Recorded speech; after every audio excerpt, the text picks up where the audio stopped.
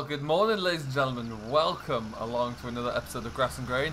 My name is Jack, as always, and you join me here on top of the hill at Shamrock. And we are, well, we're just watching Danny here. He's been putting the grips in the 4850 with the with the kind of heavy-duty cultivator on the back, really. We're going to be looking to get this drilled very shortly, probably in about another 3 weeks. So we need to get it all just worked over once first. Seems to be taking a bit of a wide berth on it, but we'll let him do his thing. Beautiful view of the valley here, as you can see. Absolutely stunning today. So hopefully that will continue, and yeah, we'll be able to make some good progress. We're just making sure Danny gets away here properly. This was set aside. It was winter barley last year, and it was left. We're just gonna drill it over here, or knock the top off it here and roll it over, and we're gonna be putting some oilseed rape into here in probably about 3 weeks' time. So we're just getting ahead of ourselves, really, because I know I've got a lot of grass work to come in. So yeah, the big old girls out there getting a bit of a work in today, which is fantastic to see. It's nice and dry on the top, actually. I got a little bit of a rain recently, which kind of just dampened down the surface, but yeah, it's looking in good condition. It's rolling over very nicely. We're going to leave Danny here just to do his thing. He'll be more than happy, I'm sure. We'll have a walk down there. Look at the views over the hill, though. It's just stunningly beautiful. And over that way as well. So yeah, it's looking very good. This is a crop of spring barley we've got coming up here. And we'll be looking to get into that probably in... It's not going to be ready for a little while yet. It's still a little bit out. But we'll get into that as and when we can. But yeah, we're just going to leave the team up there, and then we can keep going, really. Making sure we get caught up with everything we need to do. But we've got lots to do today. We're actually going to be hauling some Digestate today, which is going to keep us busy. So it's going to be from the local biogas plant, and that's going to be coming all the way up here. And we're going to be taking them up to Jerry. Oh, where's my push cat gone? Someone here. And yeah, so Jerry's going to take a load of Digestate. We're going to put straight into his first cut, some of his first cut ground at least. Give that a bit of a kick on that it needs.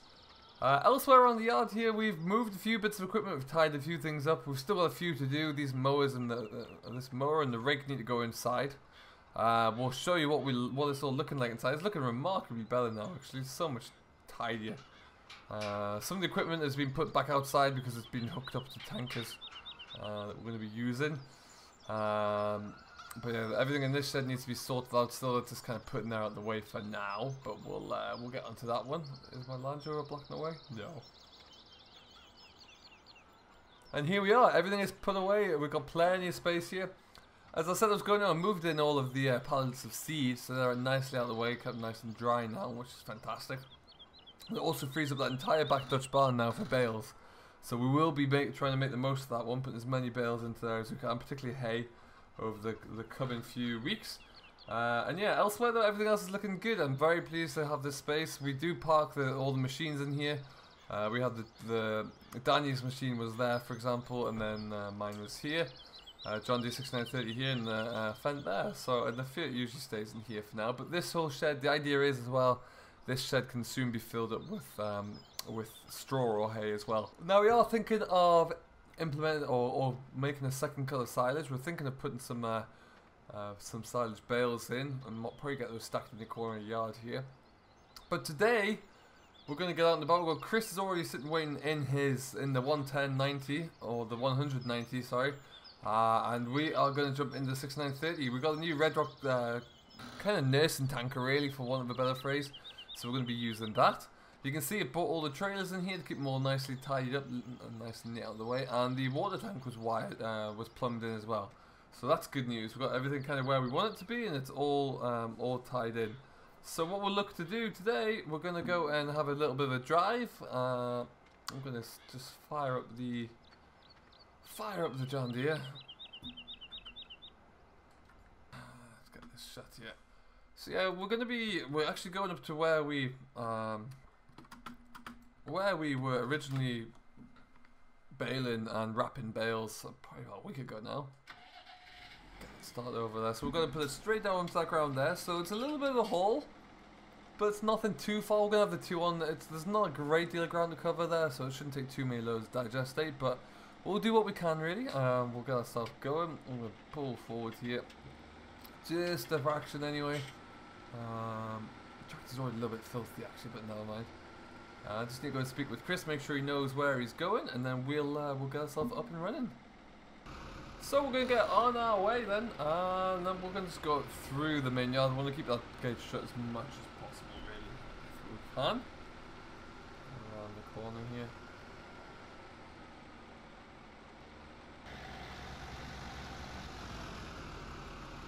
And on we go. We're not too wide, so we can get squeezed through here without a problem, really. It should be good. We are still waiting. We're probably about a week out from making some hay. Shouldn't be too long. It's starting to think that it's had a little bit of rain recently there, but yeah, like I say, it shouldn't be all that long to go make some hay. I'm actually looking at the possibility of getting a little bit of extra land, acquiring the field, just renting it from a family who look like they're not going to be able to get their land covered this year. Actually, I think due to an illness in the family there, they've kind of had to put the farming operation on hold a little bit. So that might be the case. So I said I might come in there, and they've offered the land to me at least. Just need to see, get a little bit more information about that. But there could be a chance that we make a little bit of hay there as well. So it'd be a good idea if we can do that for sure. Helps everyone out really. And yeah, we're looking to get as much hay into the shed as possible. So that's always good. Elsewhere though, yeah, everything's coming along nicely. It's a beautiful day to be on the barge down there, that's for sure. Absolutely stunning. We'll keep just cruising along. And back in the 6.9, I love being out in this tractor. It's a real nice tractor to drive. I'm just going to slow it down here.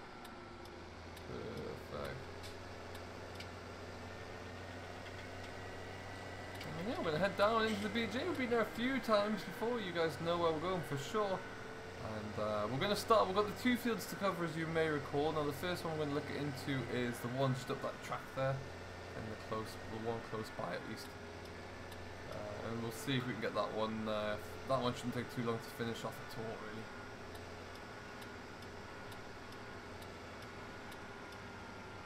So what I'm going to do first, though, before we go too much further, I'm going to have a quick stop here and chat with the lovely ladies in the office. See if they know what's going on, and we'll come back to you when we have a bit of a better idea. We're just going to loop ourselves around. We've come through one of the pits that's empty already. And we're going to pull ourselves, rock up to the side here. It should be as good to go. And we'll see if we can get ourselves, see if we can get kind of hooked on here and get loaded up. So we'll get this done, and we'll come back to you just as soon as we can, as soon as we can get ourselves up and work. Well, we're lugging a fair amount of weight here now, particularly in this tanker. This has got some, oh, I don't know what this is here, but it's 3,000 gallons or something. But it's, you know, you're pulling it when it's full. Let's put it that way.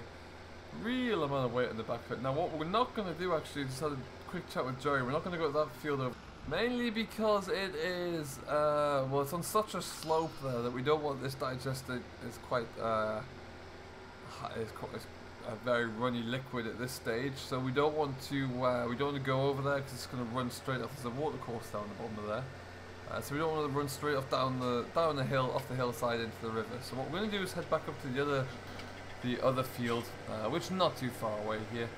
Now, what I think we might do is just set young Chris away in the field, and I might just stay on the side, just so we don't have two tractors rolling around from a compaction standpoint. Which would be rather nice to do, so we might look into doing that, and then we should be good actually. We should be able to just kind of keep pushing through, and then I'll kind of nurse from the roadside. I think would be the best way to go, and then we'll see how we go. If I need to go and fill up another, my tank is a little bit bigger than Chris's on the old Abbey, so we should be able to just get through that there. That's going to be a good plan, I reckon. We're going down to the range here though, that's a little bit slow. There we go. I love this beautiful old bridge here. It's just stunning, the old viaduct. Absolutely delightful architecture. Some really impressive engineering, considering its age. But for now, we're going to keep trudging our way up the hill. At this stage, whilst we are trundling along here, I would like to say thank you ever so much for tuning in to the latest episode of Grassland. I hope you are enjoying it. To all those who have recently joined the family of Simulation Full Nation, who does host my work, thank you ever so much for doing so. I know he's always very appreciative of that. and long may that continue. So thank you very much on behalf of both myself and him. Good lord, we're getting stuck down here. There we go. It slowly lugged us up the hill there in the end, if nothing else. And we're going to just get into the village here and make a quick left and scoot around the back, I think.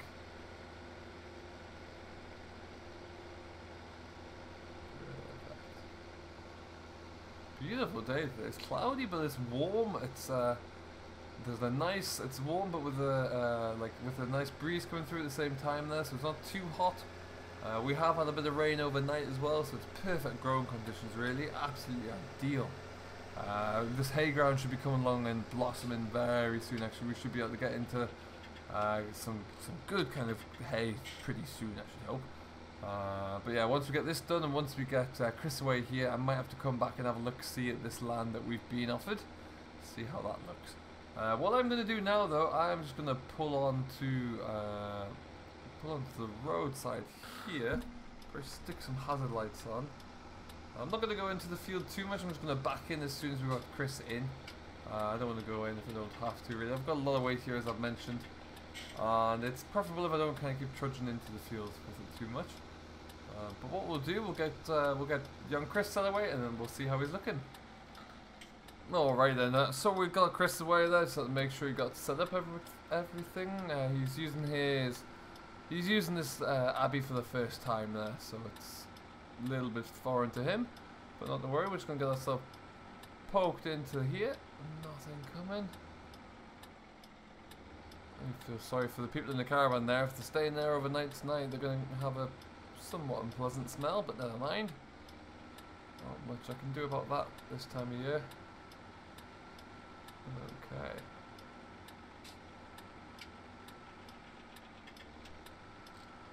So like I say, we're just going to poke ourselves in there. That's good enough for me. Oh, we'll get our door open here. We can just kind of sit and wait for a little while, to be honest. Not a lot else we can do until he gets empty. There we go. So yeah, we're back on in the grass at least. We're getting a little bit of a kick up. That field you can see just on the other side of Chris there is actually oilseed radish. It's coming through very nicely. It's one of our fields, or one of our contract fields at least. Just look like Chris is going nice and slowly as well, getting a good even distribution there, so that's perfect. We're looking to continue and get really kind of push through and do as much of this work as we can now. Hence the reason why we're also drilling some, or getting the ground worked over so we can put some oilseed rape in, probably in about 3 weeks I think I mentioned. The rest of the land, the combine's going to come out very shortly. Actually, we're going to give that a good servicing over, make sure it's all looking good. But yeah, other than that, everything is coming along very nicely. We're pretty much ready to go for harvest. Our volume of hay is okay. It could be bigger. We could have more hay land. But if it's not there, it's not there. Sometimes you just got to kind of make do with what you can. So we'll continue and try and strive to do that. But otherwise, I'm happy with how it's going now. We've got a lot of silage work done already. Delighted with how the grassland, how the new sheds come along. Actually, that's really looking good. Storage capacity is increased tenfold. There's one thing that we might still do and put a wall down the middle, but at the moment our drying space is significantly big enough to survive without having to do that. So maybe we won't do that anytime soon. As you can see, this field's got a bit of a growth to it already. Maybe we're about a week late getting this ground covered. But never mind, we're doing everything we can. And it looks like we should possibly have enough in here. We'll have to see how Chris gets on as he's coming back around and see what his gauge says, but we should be okay, I'm hoping. We can always wait and find out though. This Red Dog trailer we picked up second hand. It's a little bit battered, it's seen better days, but it's perfect for us. We've serviced it over, checked over the brakes on it, everything is looking and working fantastically well, and we can't really complain with that. So yeah, ultimately a very nice little machine here. I'm hoping we can get to use it a little bit more. But yeah, for now though, we're going to just keep rumbling through this. What we will likely do is, I think I will come back to you later on when we're pushing through into the next field, and we'll see if there's any further updates. Well, as you can see, young Chris here is pushing through rather nicely actually, and I figured why not, we'll just leave it here for the rest of the day. We're going to be pushing ourselves along. Looks like it's a little bit stuck there actually. We've got this field to do. We might have a look at the other field, but it's on too much of an incline, I think, and I don't want to pollute the watercourses there. So we'll get this one done, and then I'm not sure what we're going to do for the rest of the day. I might actually pull the combine out and have a look at that to see what condition it's in, as we're only probably going to be in the region of around about maybe 3 weeks away from getting some harvesting work done. So for now, though, we'll leave it here. Thank you ever so much for watching, each and every one of you. I hope you have enjoyed. If you have, don't forget to smash that like button and subscribe to Simulation for the Nation. And we will see you in the next one. So until then, do stay safe, enjoy what you're doing as always, but most importantly, from the top of the hill here on Shamrock Valley, happy farming.